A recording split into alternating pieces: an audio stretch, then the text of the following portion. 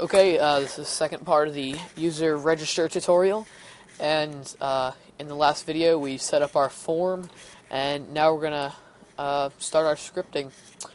So we've checked for the existence of our button being pressed, our register button being pressed, and now what we're gonna do is we're gonna check for the existence of all of the items, the username, password, the retyped password, and email. So that's 4, and so we're going to say $username equals, oops, sorry about that, so $username equals $_post, and in here is username. So what you can do is you can just copy and paste all of these 4 times, so we have password,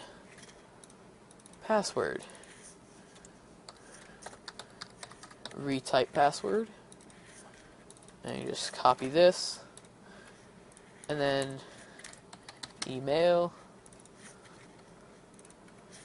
and we'll just throw some comments in, and we'll say get data. We'll save that. So now what we're going to do is we're going to run an if statement. You can't see that.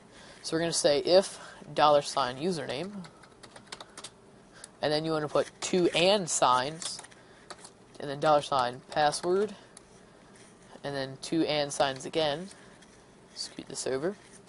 $retype password. Did I type that in right? Yeah. Should add some spaces to make it look a little bit neater. And then we also need to check for the email. And you want to do this for each and every one of your fields in your form, your register form, because what it does is it makes sure the user has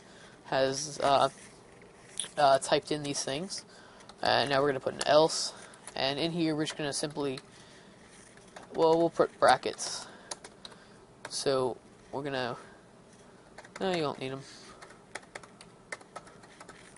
Sorry about that. And we're just going to simply echo you did not fill in every field. Simple enough. So you did not fill in every field. So, and we're just going to echo this out for a test, and we'll just say done. Something simple. So if we fill in everything, just put in random crap, you get done.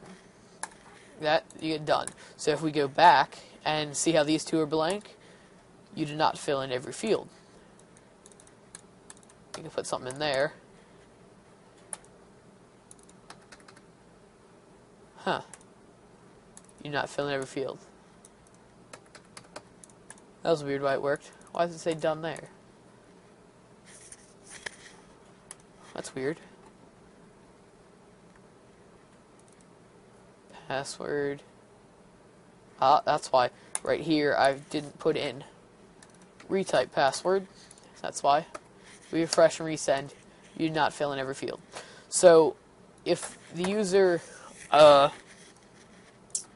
doesn't fill in every field, say he leaves one by blank, he or she leaves one blank on accident, it'll get the error.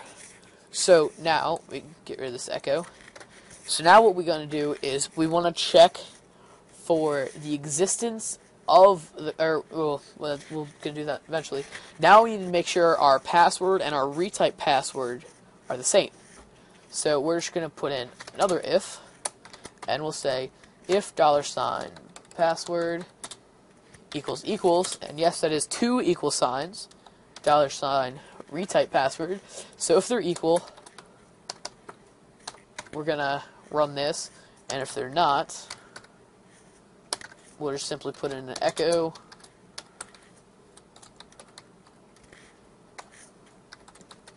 Passwords did not match.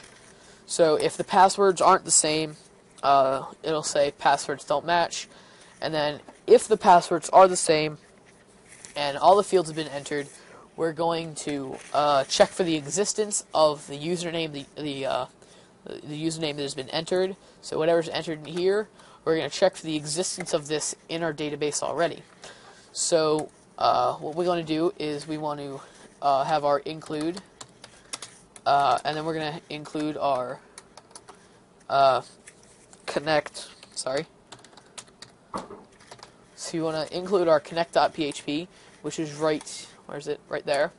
So that connects to our database, and we set that up in our other, in the one of the login videos, the first, second one. So we're going to connect to the database, and now what we're going to do is we're going to set up a query, and it's essentially going to be the same query that we did in our login to make sure with our database. That didn't make sense. So we're going to create a query. So mysql underscore query, and in here we want to type in select. Don't want that to be capital.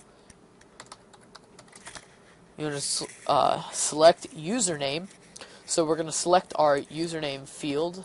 Whoops. We're going to select our username field in the database. We're going to select all of them, and then you can simply just put in where username equals, can't see that, $username. So we're going to select the username field, and really this could just be all, where username, our username field is the same as the username provided. So if the username has been found, we're going to use the numRows function again.